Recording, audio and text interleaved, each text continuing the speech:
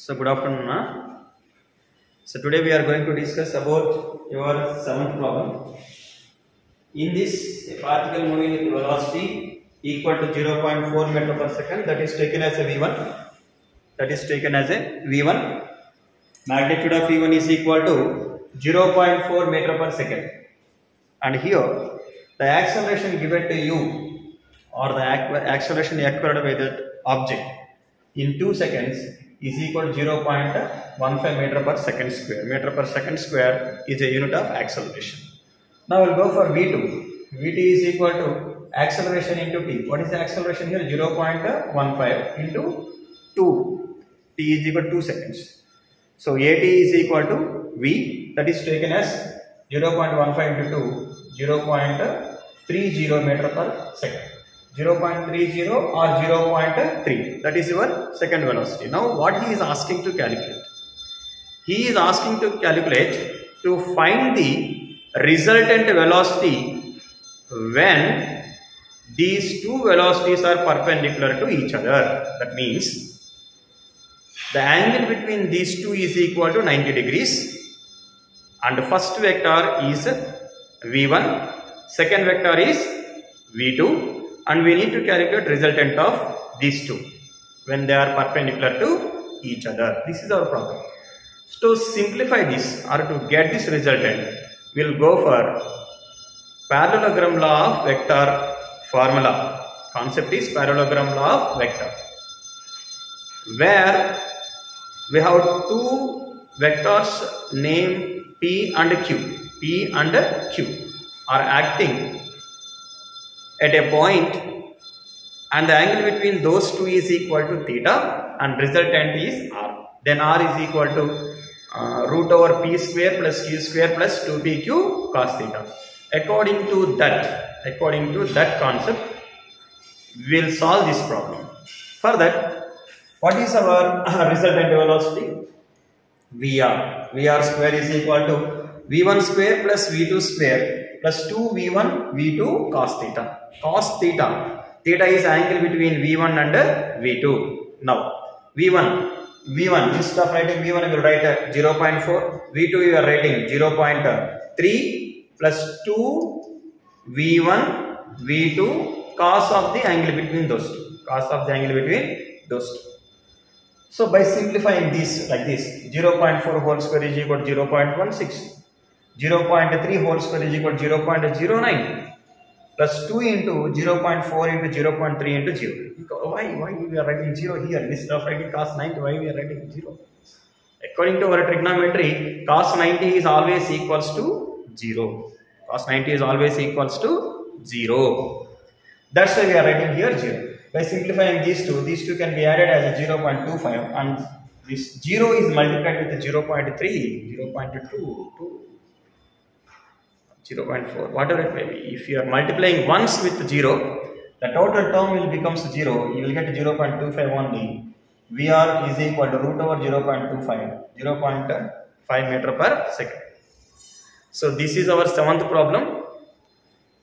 From the concept of parallelogram law of vector, we here calculate our resultant Vr by taking v1 as a p, v2 as a q, and theta is the angle between v1 and v2.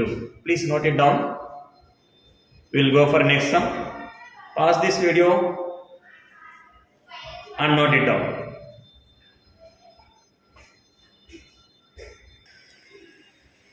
So in our next sum, here two cars are there. Both cars are separated by a distance of 150 meters. And they are traveling each other. When they are traveling each other from far distances, drivers applied brakes. Driver applied brakes. When they applied brakes, the distance between those two cars is 150 meters. After applying brake, their velocities are reduced. So, acceleration decreases, and that is taken as deceleration.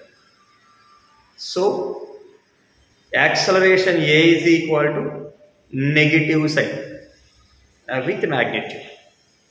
So the first car, when he applied brakes,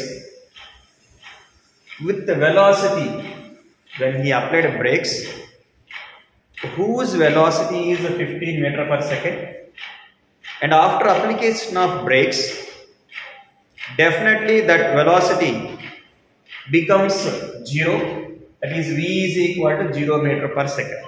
Then their deceleration, its deceleration A is equal to minus 3 meter per second square. Minus 3 meter per second square. At the same time, the second car, whose initial velocity U is equal to 16 meter per second, with a deceleration A is equal to minus 4 meter per second square, will come to halt after a certain time, then whose velocity becomes 0 once again. So until their velocities becomes 0, when he applied brakes, their velocities becomes 0. They are 150 meters apart and they applied brakes. Both drivers are applied brakes. They are moving somewhat forward and come to halt. Now there is a distance between them.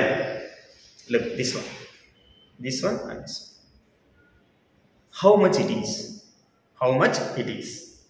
This is what he is asking. Okay, for that you need to calculate the distance covered by the car until its velocity becomes 0. This one. Look, by using the formula V square minus U square is equal to 2A S1. S1 is equal to V square minus U square by 2A. And S1 is equal to V is 0 square, U is 15 square. 2 into A acceleration is minus 3. And 0 square minus 15 square is equal to 225. 2 3s are minus 6. By dividing these two, you will get 37.5 meters. After applying brakes, first car travels 37.5 meters. Okay, go for next one. By using the same formula, V square minus U square is equal to A S2. S2 is equal to V square minus U square by 2A, where V is 0, final velocity, and U is equal to 16 square, 2 into minus 4, minus 8. Minus will get cancelled, and 256 divided by 8 will becomes 32. 32 meters covered by the second car. Once this covers 37.5 and this covers 32, the total distance covered by these two is equal to S1 plus S2. S1 plus S2. That is nothing but 69.5. How much distance left between these two? The total distance is equal to 150. That is taken as S, and S0 is the required distance. That means how much distance between them is remaining to cover. Remains to cover. 150 minus 37.5 plus 32, and you will get 69.5. And the net distance required to cover is 80.5 meters. The net distance required to cover is 80.5 meters. This is about two problems. In previous case, we used vectors concept. In this case, we used one-dimensional motion concept.